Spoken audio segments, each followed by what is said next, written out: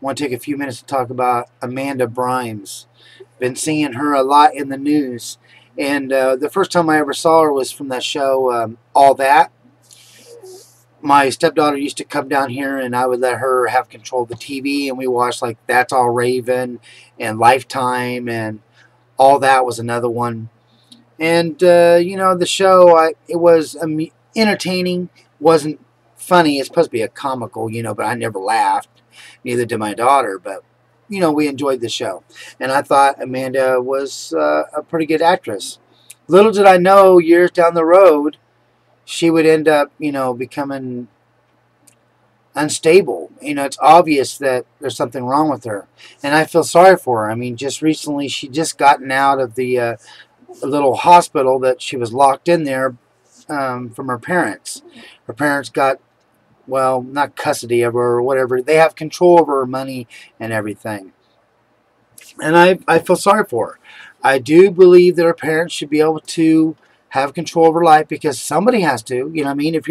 I would want somebody to do that for me. If I was acting this way, if I was definitely mentally, something was wrong with me, then I want my kids or somebody to make decisions for me. I have seen so many things now in the news. I mean, like, she humped her bodyguard in a store in front of everybody. Down below will be a few links to some of the articles, but I truly hope that she finds help. I thought something was up when she announced that she was quitting. She wasn't going to be an actress anymore. I thought that was unusual because I'd never seen anybody do that. They usually just quit. They don't say nothing. They just quit. And maybe if they're interviewed, years down the road, then they say, I decided to stop. But she actually made the announcement.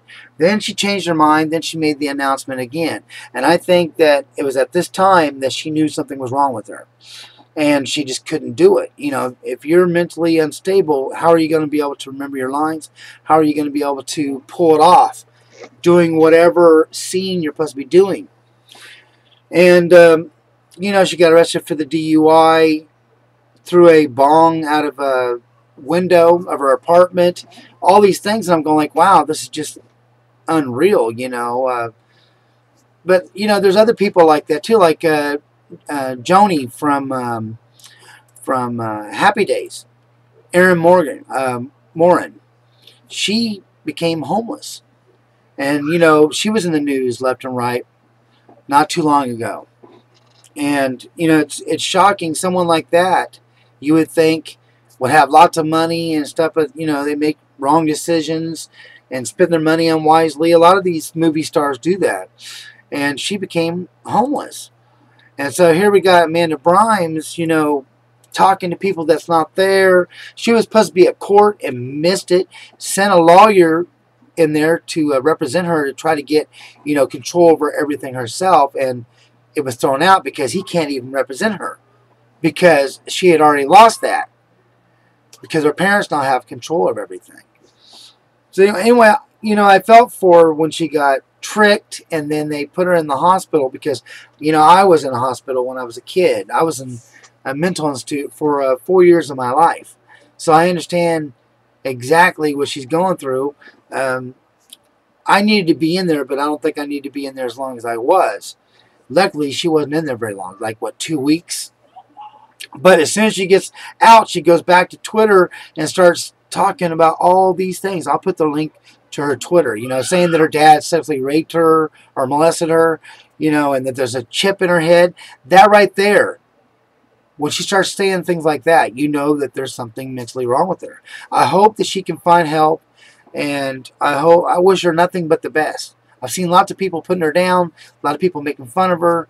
I don't see very many videos of anybody saying, I really hope that everything works out okay, and that she finds the help that she needs, because definitely she needs that.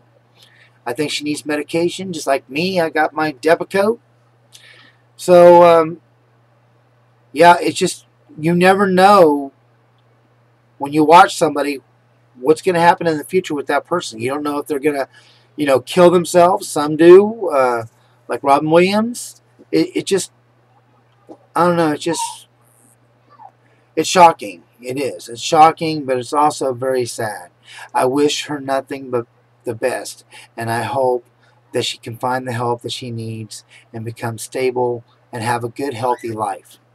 Let me know your opinions about Amanda Bynes and, the stuff that you've seen in the news, if you've even watched the stuff in the news. But let me know your opinions because, I appreciate all the comments and the interaction with you guys. Okay, thank you for your time. You guys have a good one, and God bless.